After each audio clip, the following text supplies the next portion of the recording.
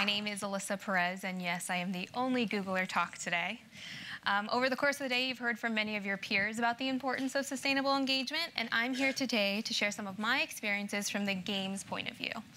So before I jump into the material, I wanted to give you a little bit of context on my background and what my current role is. So prior to joining Google, I worked on many different mobile game products throughout my career. I held various titles from business analytics manager to economy and monetization strategist and senior product manager. And I've now been with Google for 2 years on the growth consulting team in PlayVD. And what our team does is partner with developers like yourselves, utilizing our platform data in order to help you improve your business. So today, what we're going to cover are some of the ways that games are approaching engagement and monetization and seeing if there's an opportunity to bridge the gap and apply these learnings into your apps. And throughout the course of the presentation, we're going to focus on the common framework that we're all familiar with when thinking about the user lifecycle: engage, retain, and monetize. Yeah, it might be ordered a little bit differently, but I'll explain why as we go through. So what we're going to do is cover how we view the linkages between engagement and monetization from the design perspective, and we're going to use a common game genre as an example. And then we'll go through some data together to see the correlation between engagement and the other two pieces of the user lifecycle using both games and apps data. So be ready for a lot of data sharing in this presentation and lots of explanations of charts. Now, top of mind for any developer, games or apps, is always revenue. And I'm sure a lot of you care about the monetization of your app and your overall bottom line. So let's just quickly cover the 4 common ways to turn the value that you're creating with your product into revenue on mobile. We have paid apps where the user pays once upfront. We have subscriptions, which I'm sure a lot of you are very familiar with. The user pays once per period. Then we have in-app purchase apps where the app is usually free and users are paying in order to enhance their experience.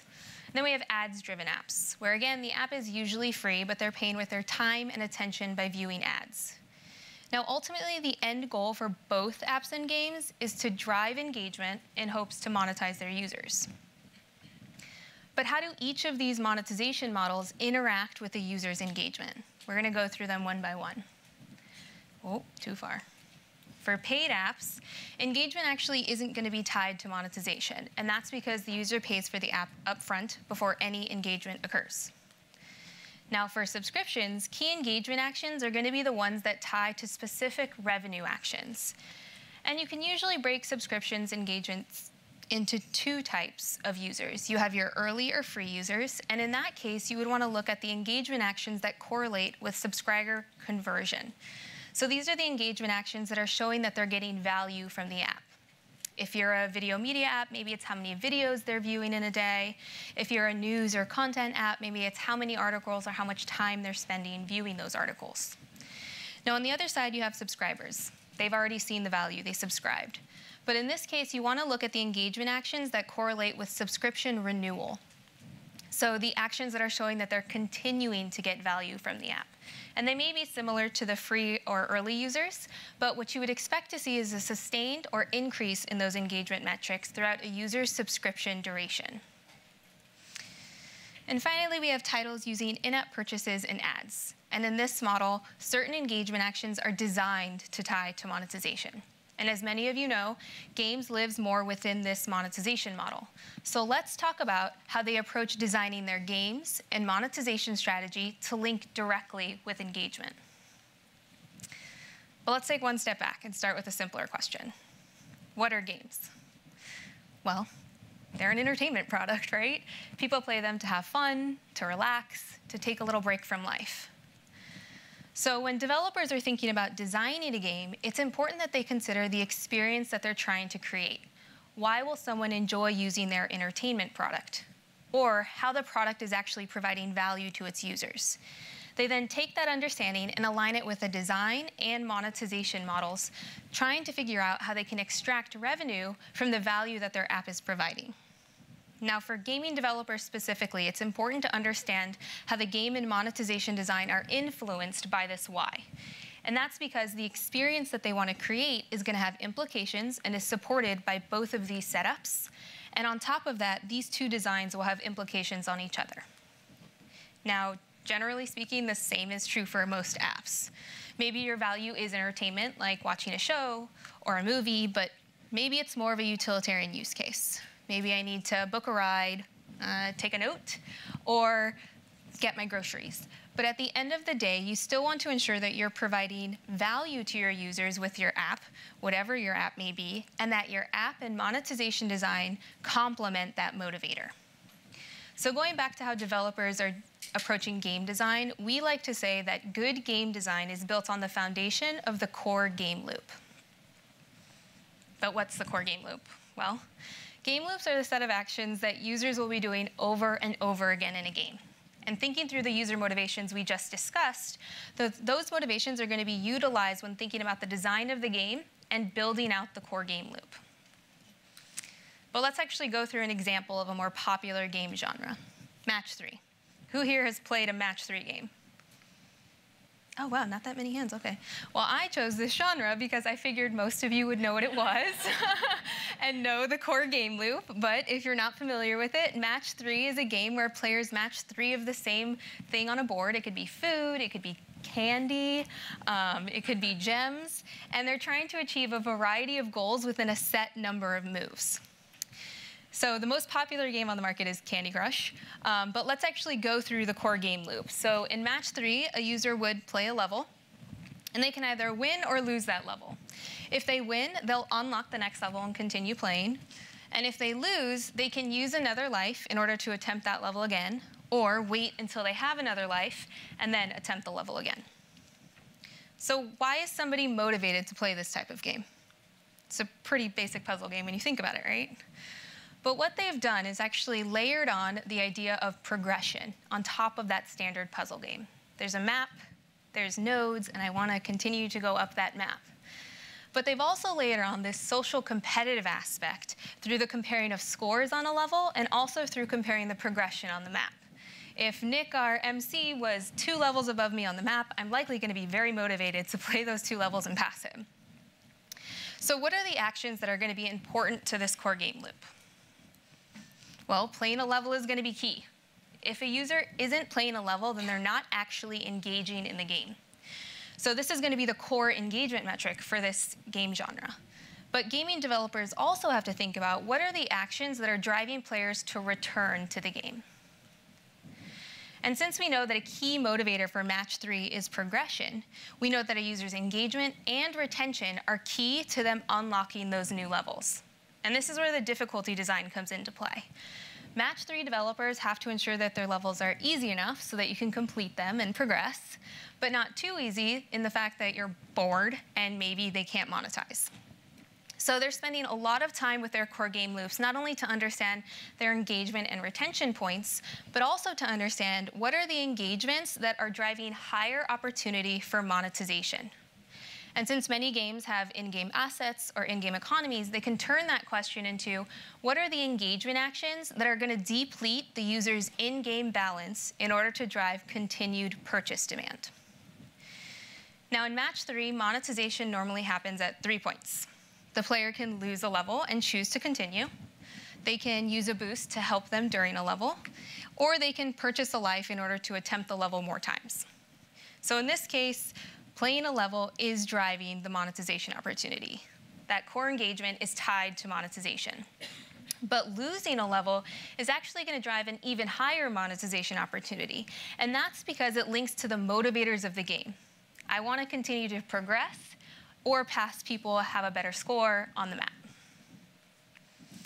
So as you can see, in this game genre, engagement and monetization are fundamentally tied. And this is true for most games in the mobile space. The core game loop is not only designed to think about the player's motivations, but it's also designed to link those motivators to monetization. So what can apps learn from this? Well, as we thought through this, we realized that every app's engagement is going to be different, even for apps in the same category. So it's really important to understand the main value that your app provides and the core motivation of your users. Why do people use your app? And why do they come back to it? So you can map out your core loop to understand what those key engagement actions are and how they relate to the monetization in your app. And then plan out how to maximize those engagement actions for your users. Even if they're only in your app for 5 minutes, make sure they're doing the key engagement action in those 5 minutes. Because as you saw with the games example, the core loop is designed to maximize the core engagement action to satisfy the player's motivations and hopefully monetize them. All right, so design side done, how they tie engagement to monetization. In the remainder of the presentation, we're actually going to go through a few data-driven insights that will link engagement to the other two pieces of the user lifecycle, retention and monetization. First-day engagement is especially important. We've heard many developers talk about this today, and I know this isn't news to anyone in the room. But we're going to focus in on the first-time user experience and really trying to figure out what is the value of your app and how quickly are you showing that value to your users. So we're going to look at two relationships on the player's first day. And just to start out, we're going to start with games data, but I promise I will share apps data as well. So the first relationship that we're going to explore is the length of time that a new user engages on their first day versus the percentage of those users who come back to the app or game 7 days later. Now, the reason we're doing this is because we know all of you have different onboarding and different tutorials. So we want to use an apples-to-apples comparison, which is going to be how much time they're spending, and you guys can actually figure out at how many minutes will someone finish the onboarding, et cetera. So what we're looking at here is the plot for the top games on Google Play. And it's showing you the length of time that a user engages on their first day on the x-axis versus the percentage of those users who come back to the game 7 days later. And the trend shows that the longer a user spends in the game on their first day, the more likely they are to return. Makes sense, right? It's pretty reasonable to assume the longer that somebody is spending in your title on the first day, the more entertained they are, the more likely they are to return and keep having fun. But let's see what happens if we look at two different games. So now we're showing you the same plot for two different games on Google Play. And the trend for both shows what we just covered in the previous slide. The longer they spend in the game on their first day, the more likely they are to return. But what we want to highlight here is that the engagement experience across these two games is different. While both the relationship is positive, the increase in return rate is different. And this is going to be driven by things like onboarding and different core loop designs. So game 2 might be doing a much better job of onboarding their users and having them show them what engagement action is driving the fun and driving stronger retention relative to game 1. Now, the second relationship that we're going to look at is the length of time that a new player engages on their first day versus how well those users monetize over their first week, focusing both on conversion and lifetime value. So again, looking at the same top games on play, we can see the length of time that a user engages on their first day versus two metrics on the dual axis. The average revenue per install in the user's first week, which is the solid line, and then we have the percentage of those installs that convert to a buyer by the end of their first week, which is the dotted line. The trend for both, the longer they spend, the more likely they are to convert and drive stronger LTV. So showing the players the value early on in a game is not only driving strong retention, but it's also driving strong future lifetime value. But again, how can this be different if we look at two different games? So the top is showing you the correlation between day 1 minutes played and week 1 buyer conversion. And the bottom is showing you the correlation between day 1 minutes played and week 1 average revenue per install. And again, the trend is the same for both. The more they engage, the more you can make. But you can see just how much a user's engagement can impact conversion and lifetime value, how it's different across these two games. And it's going to be based on two things. The monetization design, or how deep the spend potential is. So you can see game 1, we saw earlier, they didn't retain as many users, but they're doing a much better job of showing good value proposition and having a large majority of their users convert. But it's also going to be dependent on the engagement action tie-ins. So how directly are monetization and engagement actions tied together in the core loop? But enough about games. Let's look at an app. We're actually going to look into the performance of Blinkist, an education app on Google Play. And you guys may have heard Alyssa speak earlier today. But what Blinkist does is transform key insights from nonfiction books into text and audio formats so that you can listen or read and get that key insight in just 15 minutes. Keywords, 15 minutes. So let's look at what their correlation looks like for the first 15 minutes of a user's engagement on their first day. So here we're looking at the first day engagement of a new user on the x-axis versus the D7 retention on the y. Does the trend look familiar? We see there's a strong positive correlation between a user's first day engagement and those users returning to the app, the same as we did with games. And as you heard from Ilya earlier in today's presentation, they're really focusing in on what the predictors might be for retention. So they specifically called out a test they did on the category presentation and really tried to make that simpler and more seamless so users can get more types of books presented to them. We also see similar trends with week 1 monetization in Blinkist, the same as we did in games.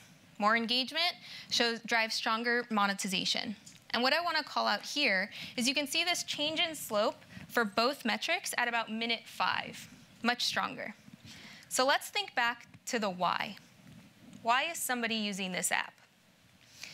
Well, the motivators for Blinkist are getting knowledge fast, or faster than you would otherwise having to read the entire book. So self-improvement and time savings are likely very important to their users. And based on that change in slope at the 5 minutes, I am very well aware that may be where they put their soft paywall, but it may also be where the value is becoming very clear to the users and they want to invest in the title. So this is a great example of an education app that's focusing in on the first-time user experience and optimizing it to drive strong retention and hopefully future monetization. But what about your app? What do you expect your retention and monetization to look like based on a user's first day engagement? Or better yet, is it true for all types of apps, not just focusing in on education apps like Blinkist who are doing a great job? So zooming out, what you're looking at here is the plot for the top performing apps on Play. And we see it has the same positive correlation as games, up and to the right with longer engagement on a user's first day. And we can see for top apps, that first 20 minutes has a really strong slope, meaning that users are seeing the value early on in their first day. But as we saw with games, and even in the Blinkist example, it's important to consider what the slope of your correlation will be, thinking directly about your app's engagement use case. Now, up until now, I've been talking very hypothetically about engagement use case. So let's go through a couple of examples together, especially because as we looked across top titles by category, these trends continue to hold true. So let's think about a dating app. What's the motivator? Well, I want to find love, right? If not, I at least want to find a date for my Friday night. So the core engagement loop or flow for a dating app for a first-time user might be like something that you see here. There's a fast sign-up process. Then I can look at others' profiles, decide if I'm interested, and then initiate some type of action. Whether that's swipe, message, it's going to depend on the app. Now, if we consider how quickly the dating apps are allowing me to see the potential value point, which is others' profiles, I can see who I might be able to get an awesome date with, we would likely expect a steeper curve on retention earlier in the user's life cycle or first day engagement. And that's going to be because I'm thrown right into seeing the potential value. But what about a health and fitness app? In these apps, you might not engage in the core action or see the potential value as quickly. You have to invest a little bit more time. So let's talk about a calorie tracking app. The motivator is going to be self-improvement, and maybe I have some type of goal that I want to reach. I want to lose weight, I want to gain muscle, could be a lot of different things. But we would expect that the onboarding flow would look something like this. I would sign up, start inputting my meals from breakfast, then my lunch, then my dinner, and then I can see if I stayed within my daily consumption goal. And from there, I can continue tracking that over a period of time and review my goal. So considering it might take longer on my first day to see the potential value of the app, which that point might be, did I stay within my band of consumption when I log my food or my workouts? We would expect a relatively flatter slope for retention for a user's first 10 minutes in the day. And then it would become steeper because the more they invest time into the app, the more that they're going to see the value. So you can see how the app use case the core loop, and how quickly the user is seeing the value can impact your title's retention on a user's very first day. And what about monetization? Again, we see positive correlation against both buyer conversion and average revenue per install.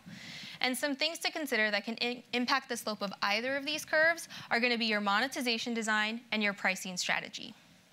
Now, for games specifically, we normally see a much stronger, steeper correlation between these, and that's because they're using in-app purchases and/or ads, which allows for strong monetization potential because you're getting continuous payments out of the user. Versus apps can normally see a bit of a flatter slope, and that's because the most popular monetization strategy with apps is going to be subscriptions, which is based on that one-time payment per period.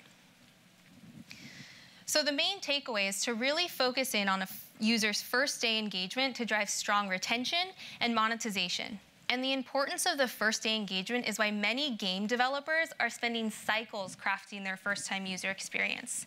They're doing qualitative consumer research to inform the design, so things like how long should it be, how many concepts is too many concepts to teach, but they're also doing a ton of quantitative testing with some of the metrics we covered here during soft launch. So if you're an app, consider what your first-time user experience is and what your onboarding looks like, and really try to understand how long it takes before a user engages in the actions that are showing them the potential value of your app. Really try to make sure that your lobby and interface is clear. If I finish the onboarding, can I find what I need to find easily? And finally, think about your monetization design and pricing, as we saw that it can impact early lifetime value for both apps and games. So now that we've covered the relationship between first day engagement and the other parts of the user lifecycle, let's look beyond the first day. Specifically looking at the relationship for all of our users and trying to understand why optimizing our users' engagement is crucial to both future monetization and future engagement. So what we're going to do is look at the entire user base's engagement over a 7-day period, and we're going to break them into buckets based on the count of unique days that they were active. And this will always be on the x-axis. And we'll compare this to two things: the engagement in the following 7-day period to see what type of future engagement we can expect from our least and most engaged users. And then we'll compare it to the monetization per user in the same following 7-day period. And this will help us understand how optimizing our users' engagement for the week, or your DAU-WOW ratio, can impact both future monetization and future engagement. So starting with games. Users with higher engagement in the prior period will drive stronger monetization and engagement in the future period. So the left graph here is showing you the correlation between the prior week engagement and the following week engagement. And we can see for both of these games, users who are active 5 of the last 7 days will average about 4 days of activity in the next 7 days. And the right graph is showing you the prior week engagement against the average revenue per weekly active user in the following 7 days. And in both of these examples, we can see that a user who logs in every day of the week will spend 2 times as much as the users who log in 6 of the 7 days. And we can also see slightly different slopes between these two games. And again, that's going to go back to game 1 is likely showing that clear regular value for purchases, which is driving strong spend potential from their most engaged user base. And generally speaking, the relationship across both these correlations for most games is very strong. But I'm going to spend a lot less time on games this time, and we're going to look at an app's performance. This time, we're going to look at Duolingo, a language learning app with tons of languages available. And what you do is you learn through questions and lessons, starting with the basics and getting more difficult as you progress. And I want to highlight that they have a key message: learn new words daily. So on top of their daily lessons, they also have a daily login and lesson streak, where if you miss a day, you can pay to repair that streak. So it's pretty clear that Duolingo wants their users to be active on a daily basis, right? So how can we use this to understand how well the additional day that a user is logging in will drive overall future engagement and revenue for their language learning app? Well, we looked at the same correlations that we covered with games, and we see similar trends for Duolingo. The prior week engagement is highly correlated to the next week's. So users who log in 6 of the 7 days are likely to be active about 4 days of the next 7. And for spend, we see very strong correlation as well. With Duolingo specifically, you can see the very strong increase in the engagement spend slope for users who are active about more than 2 days a week. So let's think back to the motivators. Why is someone using Duolingo? To learn a language, right? Drive self-improvement. But Duolingo is reinforcing this motivator with progression and completion of their lessons. So we can see that a user who's engaging only 1 or 2 days of the prior period has a much lower spend correlation. And that's going to be because if someone's only logging in 1 or 2 days to learn a language, they're probably not going to see the value. They're probably not progressing and actually being able to communicate in that language. But as engagement increases, we see the stronger, more positive correlation. And that's because these engaged users are probably clearly seeing the value and learning the language because they're engaging more regularly. So this is a great example of a language learning app that sees even stronger monetization than some of the game examples that we just covered. And this is driven by sustained and optimized engagement. But is it true for all types of apps? Duolingo is doing a great job, but maybe it monetizes a little bit differently than yours. So zooming out, we're again looking at the top app's performance, same 2 plots, and we can see the same positive correlation as we did with games, up to the right, with more regular engagement. But you can also see that the future average revenue per weekly active user curve for top apps has a non-linear increase for the most engaged users. So now we can start brainstorming what would change the slope of this monetization curve. Well, if it was a subs-only model, we would likely expect a more flat, kind of linear relationship because it's, again, based on that one-time purchase per period. So titles with mixed business strategies are driving stronger spend potential for the most engaged users. So integrating in-app purchases or ads can drive that potential for the most engaged users in your titles. But maybe you're not a weekly destination. Maybe you're more of a monthly. I want to share one more piece of data to drive our point home on how important sustained engagement is for top-performing apps on Play. So what this chart is showing you is the monthly active users broken out by the number of days that they were active in a calendar month. And we broke these apps into 2 groupings, the top 50 and the apps ranked 51 to 150. And we can see that top apps see more regular or higher engagement from a larger percentage of their users, ultimately showing that they're more sustainable with their engagement compared to the lower ranked apps. So now what we've learned is that we can focus in on how to optimize your users' engagement in order to maximize both future engagement and monetization. And some things to consider are, what is the frequency of your app's usage? Do you want to be a daily, weekly, or monthly destination? And remember that your monetization model will have an impact on spend potential from your most engaged users. So think about how you can really maximize that value. But now let's wrap up and go over our takeaways. First, understand your core engagement metrics and how they're designed to tie to retention and conversion for your users. Next, focus on their engagement in the very first day, making sure that you're showing them the value of your app in order to drive strong retention and lifetime value. Finally, keep track of and optimize for continued engagement, because as we just saw, it's a predictor of future engagement and monetization. And some things to consider if you're trying to shift your retention and/or monetization curve are your first-time user experience and how quickly you're showing that value to your users, understanding your app's frequency of usage and how it may differ from your least and most engaged users, and finally, consider your monetization design and pricing. Make sure you're really thinking through those paywalls and the pricing across your subscription SKUs. And consider whether there's an opportunity to layer other monetization models in order to enhance the spend from your most engaged users. So I hope this was useful in showing you how games are thinking about engagement and monetization and help you figure out whether there's an opportunity to apply these learnings into your apps.